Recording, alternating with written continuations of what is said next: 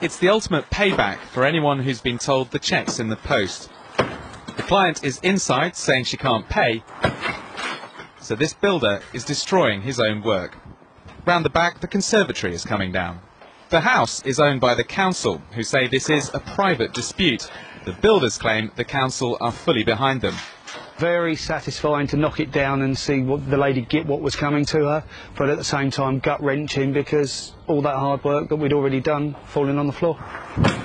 The demolition was ordered by a boss at the end of his rope. You're setting a precedent here. I am setting a precedent, absolutely, yeah, without a doubt. You know, I think, you know, there's a lot of people out there who have probably been in my position, and I've been very fortunate to be able to get in and get my stuff back, because you hear some horror stories out there, and it's happening every day. Nigel's client refused to speak to us, but when we dropped by, her 20-year-old son was waiting. I'm good to hear your side of the story. Yeah. What's going on? My mum's realised she's done wrong, and she regrets doing it, and me and my mum have had a chat and that, and as I said to her, I said she should have said to him at the end of it when he finished that she couldn't afford to pay it, and then maybe we could have come across another way of sorting it out apart from this. So where are we now then?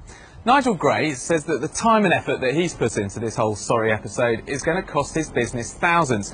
And Mrs Dovey now faces 2 bills, one for the clearing up of all the demolition work, and 2 for making good the mess that's been made of her house. If she doesn't pay up, she faces prosecution. The builders say these drastic measures were about salvaging their materials in the hope of clawing back their losses. Here we go. But it also stands as a warning to anyone tempted to splash out on something they can't afford. Nick Wallace, Sky News, Shoreham-on-Sea.